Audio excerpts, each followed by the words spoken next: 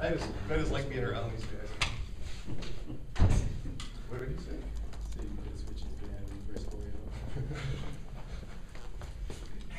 I think questions for Lawrence and Marshall first, please, and then we'll move on with the coach. Lawrence, last minute, what was the plan for you guys on offense? Basically just go through the post for Marshall, get a quick post touch, see if you score anything, not just bring it out, go screen and roll. Don't tell him the whole playbook. Did you sense there's some openings there? I mean, can you describe those a little bit? Well, coming down the stretch, I realized I told myself I had to come alive, so when you start going to the screen and roll, I see little openings there, just tap the basket.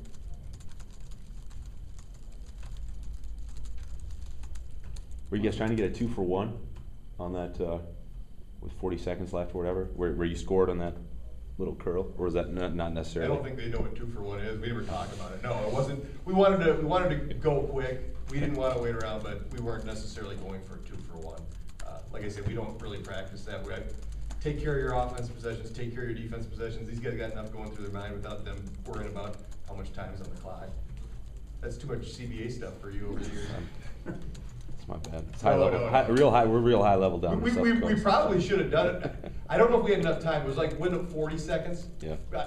It's hard to get a good shot off full court in 5, so I don't think we could have done it anyway. But it wouldn't have played into our plan. We knew what we wanted to run. Score time didn't make a whole lot of difference. We knew we needed to try to score that possession.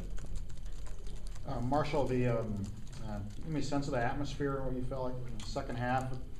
No, it was awesome. I think some of us thought maybe without the students here it wasn't going to be the same atmosphere, but it was just as good as it has been the last couple of years I've been here, and hopefully it's like that the rest of you too. It's nice.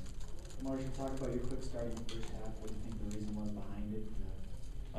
That's just what we're trying to do. I think is get me to be more aggressive, and my teammates have been giving me the ball quite often and let me go to work, and that's kind of how that happened. And I think I got a little passive there the end of the first half, which is where we kind of started to struggle. But no, it's my teammates getting me the ball, and me just going to work, I guess. And you finished 8 for 8, and Fegan's are one of the better post defenders in the league. What was there something you felt especially that was working? It's kind of in the post you got to take what's given to you.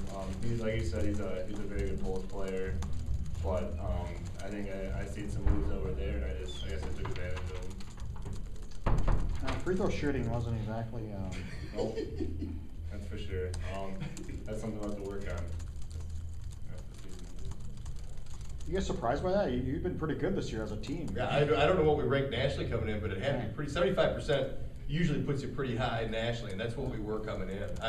Shocked. We haven't showed. I don't know if Taylor Braun's missed 3 free throws in a row since he's been on campus. Period. Yeah. Lawrence, you guys know what they're going to do, and it's going to run through Walters. When you have that chance to sort of go head to head or one-on-one with him, and he's going to take and often make shots late, is that kind of a nice situation for you? Do you kind of feel that sense of, all right, I got to answer here, or I can answer, and make him play some defense and stuff too? Yeah, I'd kind of say that because he's probably one of the top guards in the league, one of the lead guards in the league. So just going to head to head and coming out the positive end, just let me know that certainly know that I'm also one of the lead guards in the league. So just having the opportunity was a good one for me. My last question for Marshall: is this a huge victory, big victory? How do you term this? Like Coach says, it counts just as much as any other team that we play in the Summit League. So it's obviously there's always a little extra energy in the gym, but at the end of the year, it counts as a win in the Summit League for the standing. So.